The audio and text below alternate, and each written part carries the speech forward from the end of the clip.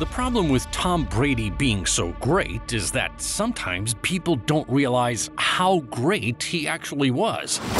Let's go! It's commonly accepted he's the GOAT. But because everyone accepts his NFL dominance during his 23-year career, huge accomplishments get glossed over. You don't even know about some of his most insane feats. Brady is the single greatest football player ever.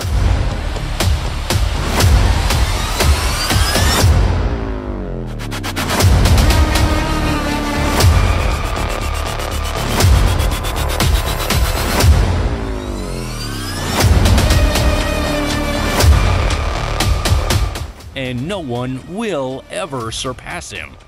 And for anyone with an argument against that, you'll see why you're wrong. This is the Gridiron. Tom Brady was born on August 3, 1977 in San Mateo, California, about 20 miles from San Francisco. Naturally, he grew up a 49ers fan and a huge Joe Montana fan, idolizing him. Brady attended Niners games at Candlestick Park and was even in attendance at the 1981 NFC Championship game where Montana threw the catch to Dwight Clark. One of the most famous moments in the NFL's rich history.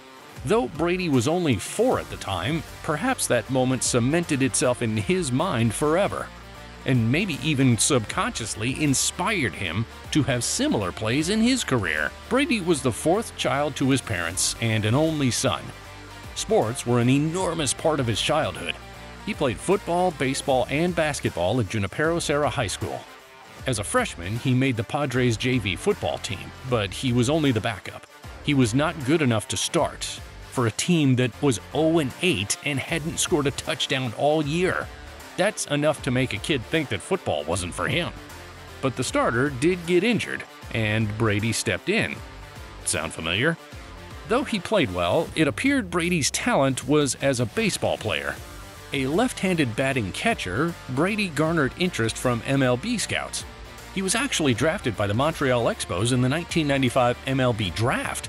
Even that's enough to make a kid think that football wasn't for him. Maybe baseball was. However, when Brady found out there was interest in him playing football for the Michigan Wolverines, he chose that path instead. An interesting part of Brady's college academic career. He did a summer internship at Merrill Lynch. He learned lessons there that would stick with him throughout his life. But Brady's college football career didn't start off with such excitement. He was a redshirt freshman in the 1995 season. Brady then served as the backup in the 96 and 97 seasons, in the shadow of Brian Griese, who led the 97 Wolverines to an undefeated season. Finally, Brady earned the right to start and did so for the entirety of the 1998 and 1999 seasons. But for the first 7 games of the 99 season, Brady had to split his starting role with Drew Henson, playing the first quarter, Henson playing the second, and then the coach deciding who played the second half. Despite the uncertainty, Brady had big moments. Against Penn State, he led his team to a fourth-quarter comeback, winning 31-27. In the last regular season game, tied with Ohio State 17-17 with 5 minutes left, Brady led the Wolverines to the game-winning score. He also led Michigan to an overtime win in the Orange Bowl against Alabama, throwing for 369 yards and 4 touchdowns. Even with all that success, when Brady entered the 2000 NFL Draft, he slipped all the way to the 199th pick. Every team passed on him multiple times, until the New England Patriots chose him as a backup quarterback yet again. Brady's first year in the NFL was in 2000. He sat behind Drew Bledsoe and John Freese and Michael Bishop. That's right, Brady was 4th on the depth chart. He only had 3 pass attempts, 1 completion, and 6 yards. The Pats were 5-11. Once again, he was not good enough to start on a bad team. One of Brady's best qualities is his mental toughness. There are big games throughout his career, big moments. But just think how strong-minded you have to be to endure all these setbacks. At this stage of Brady's career, no one expected anything from him. He was simply a backup. But in the 2001 season, he got his chance. Drew Bledsoe went down with an injury, and Brady made the most of his chance. Tom Brady, the second-year quarterback from the University of Michigan. In Brady's 14 starts that year, the Patriots were 11-3, going 11-5 overall and winning the AFC East.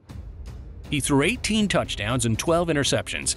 It was rocky at times, but the Patriots were in the playoffs. On an unbelievable run led by the 199th pick in the draft, the Patriots made it to the Super Bowl and faced the St. Louis Rams, who they beat 20-17. It was a fairy tale story for Brady. That could have been his only Super Bowl win. His career could have continued on modestly, and he would have still forever been remembered in New England and all around the NFL. But Brady's mental toughness wouldn't allow him to settle. The very next year, Brady led his team to another winning record, 9-7, second in the AFC East, and his 28 passing touchdowns led the league. However, the Patriots missed the playoffs. No worries, adversity is just an opportunity for mental toughness to shine. The 2003 Patriots went 14-2 and won the division once more. They made it back to the Super Bowl and beat the Panthers 32-29. And 2004 was the deja vu year. They won the division again, went 14-2 again, back to the Super Bowl and won it again. Teams rarely repeat at Super Bowl champs.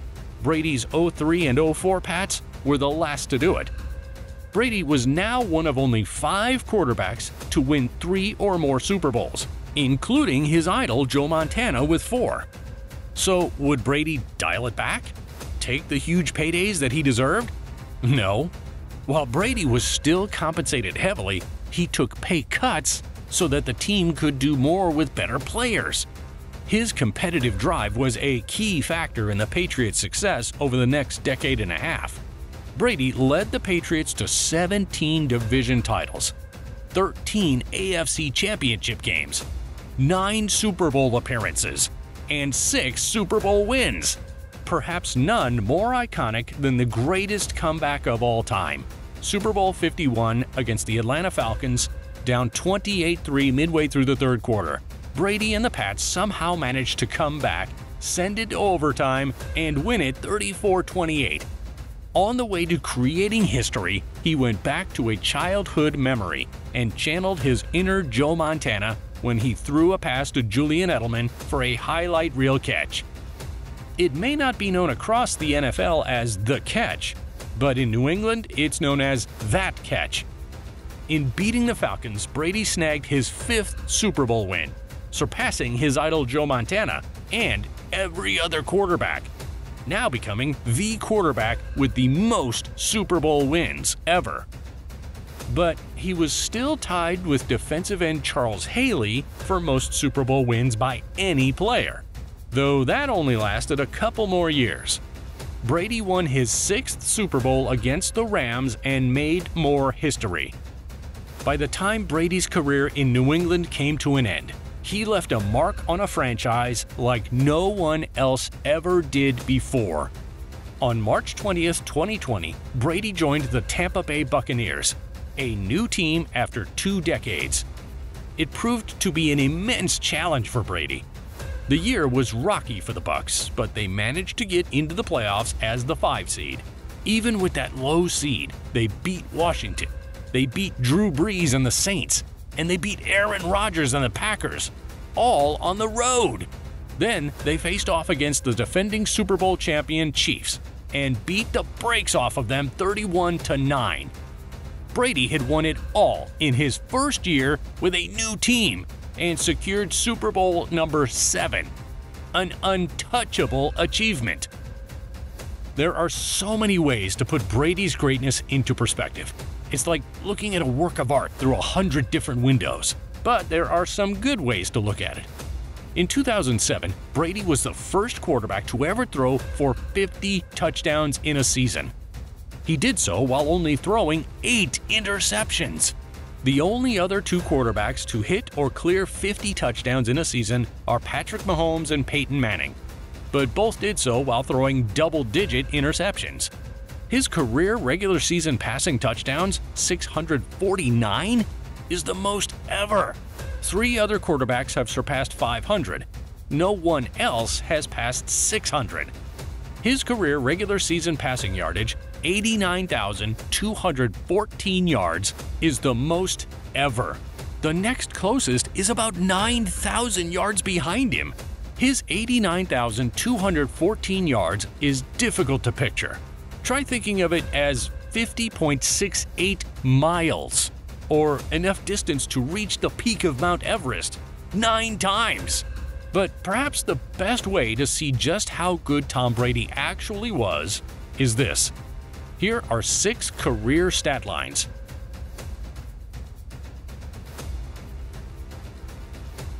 The first is Hall of Famer John Elway. The second is Tom Brady in his 30s. The third is Hall of Famer Steve Young. The fourth is Tom Brady in his 40s. The fifth is Hall of Famer Troy Aikman. The sixth is Tom Brady in his 20s. Think about that. The man hasn't just had a Hall of Fame career, he's had 3 of them. And amazingly, Brady has a career that can stand alone as a Hall of Fame career if it consisted solely of games he played aged 40 and over. All other players are on the decline at 40. Brady was rising to new heights.